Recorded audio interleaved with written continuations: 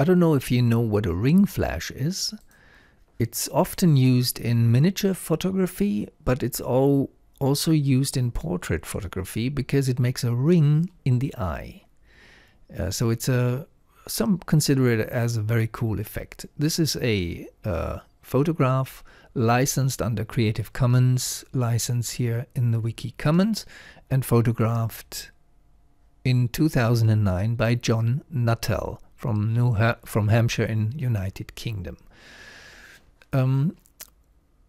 I would like to create a ring flash and a camera and then light an eyeball with it. So let's start with creating a camera. Create cameras, camera. So the camera sits here. So now let's create a flash. And in order to create a flash, let's go to curves and surfaces because it's so nice and sweet to make it with NURBS surfaces and click on the circle. The circle sits here.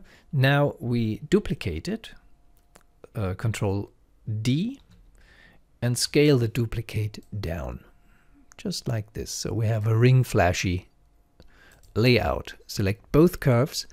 And now here is the icon for creating a loft. A loft is basically these are just curves, and a loft is a surface between two curves, or more than two curves, in this case only two.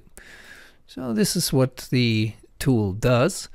It creates a surface. Now we can delete the curves just to keep the scene clean, and this looks like it's shaded from the other side.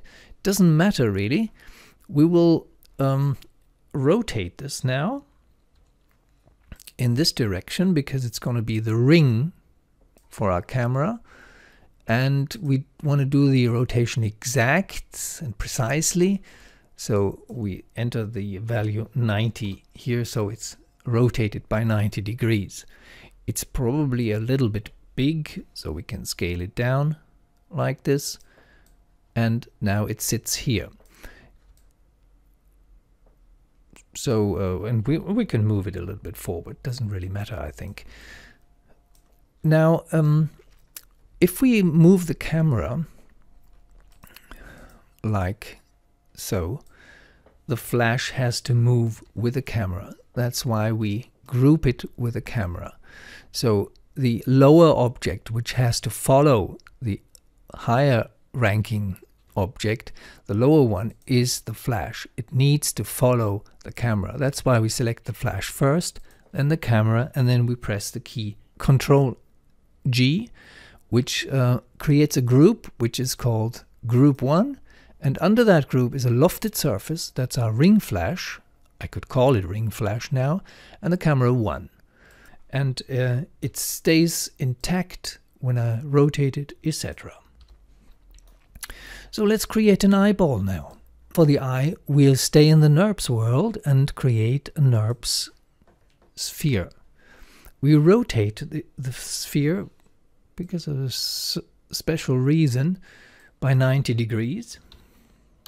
Right click a new material, an Arnold shader, namely the AI standard surface shader, which is white and which has a reflection. You see here, it comes from specularity. If you want it to not be reflecting anything, you just move this slider all the way to the left, but we won't care now. There are very sophisticated ways to create eyeballs, and this is probably the simplest, and showing you a really simple way to make an eye now. We create a ramp for the eye, and we currently don't see the ramp because we need to check this icon here to see the textures. And the texture goes all the way wrong, really, and that's because of the setup of that sphere. We need to choose, instead of the V ramp, the U ramp. And now if you look here, our eye is sort of coming. In order to make it face the camera, let's rotate it. we have this shader here, and let's select it. If we select, when we select the shader, the object, which is the NURBS sphere, will be deselected, which is nice, because now we can see the changes directly. So let's click on the icon which leads us to the ramp for the color.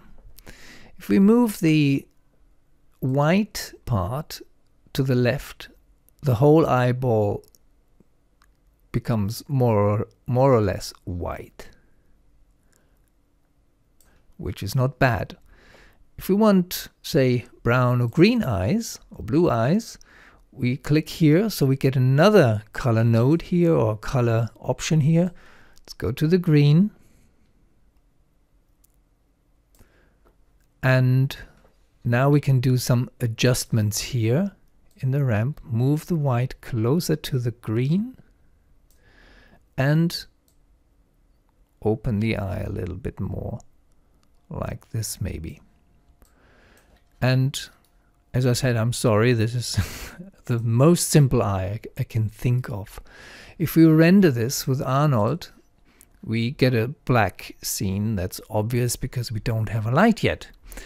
If we create, say, a sky dome light, lower the intensity from 1 to, say, 0.4, this is what Arnold renders. It renders our ring flash, which currently isn't a flash at all, and this eye. Now let's delete this again and create a light from our ring flash. It needs to be a light, doesn't it? And we select it, go to Arnold again, lights, and create a mesh light, and it will return an error message. The selected transform has no meshes. That's true, it's still a NURBS surface. We have the ring flash, the wannabe ring flash selected. Go to modify and convert, because we're converting something now from a NURBS surface to polygons. Here we go, and now here is the NURBS to polygon object. From that we can create a mesh light. Done. Now let's render it. We already see the effect of the light, and that's basically all I wanted to show you.